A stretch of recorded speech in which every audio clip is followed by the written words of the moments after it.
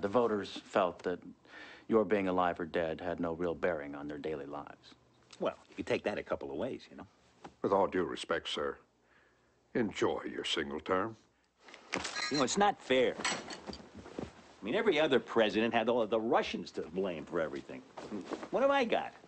You know, Mr. President, it is really too bad that the Russians are no longer in the game. Hell, they weren't much fun anyway. Never got to kill a single one of them. Yes, General, but without them, you and your friends would have had to get real jobs. What do you want to do, sir? About Russia, sir?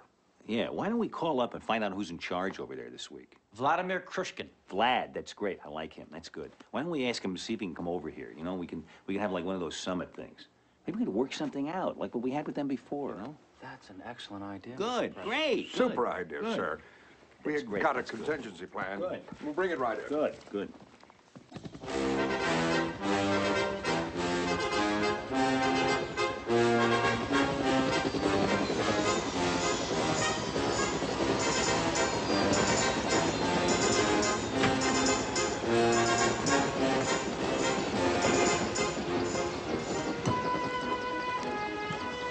Look at them, the treacherous bastards. Once a commie, always a commie. General, try to pretend you're not here. Shut up, Peanuts. All right. Be nice. This man's our only hope.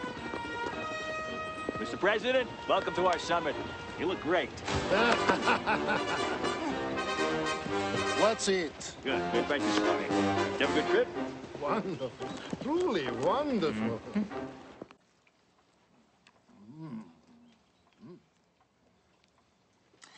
Mr. President, we were wondering if you and I, you know, if we couldn't sort of get together and, you know, mano a mano and sort of work something out. Sort of mix it up the way we used to, you know, in the good old days. And I don't mean a real war. I mean just a little tension, sort of help people forget about things, you know. I mean, just what it, Oh, Mr. President, please. Is this why you called us here? We already gave up. You won. We are too busy trying to perfect universal indoor plumbing. That's right. Indoor plumbing. Maybe even a little central heating. A big Buick in every garage would be nice. A few cellular phones, a compact disc, MTV. What is the name of that other channel? VH1. Yes, VH1. I'm so sorry, Mr. President. We can't go back to the old days. Please try and understand. Good day. It's a trick, Mr. President. Damn right. why can't we talk this over?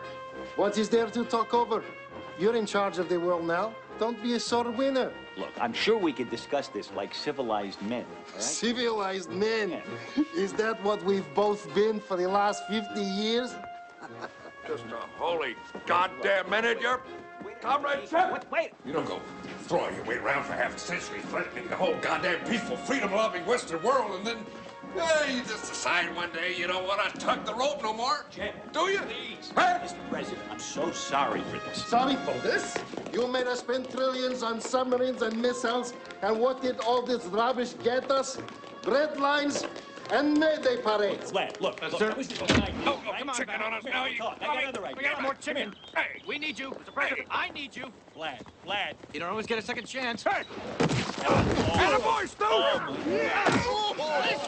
Get him, man. Mr. Vlad, get on. What are you doing? All right, Mr. President, I'm very sorry, Mr. President. All right, I'm very sorry. All right, get over it. Get over it. I'm sorry. I'm really, truly sorry. Maybe we could meet again. How about Geneva? We could meet at Geneva, sort of a neutral territory. Goodbye, Mr. President. And good luck.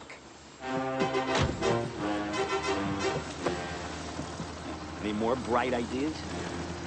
What are we gonna do for an enemy now? Dad. Dad. Dad.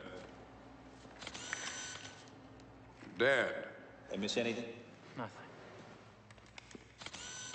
Also dead. These guys are all dead. What, are you working from an old list?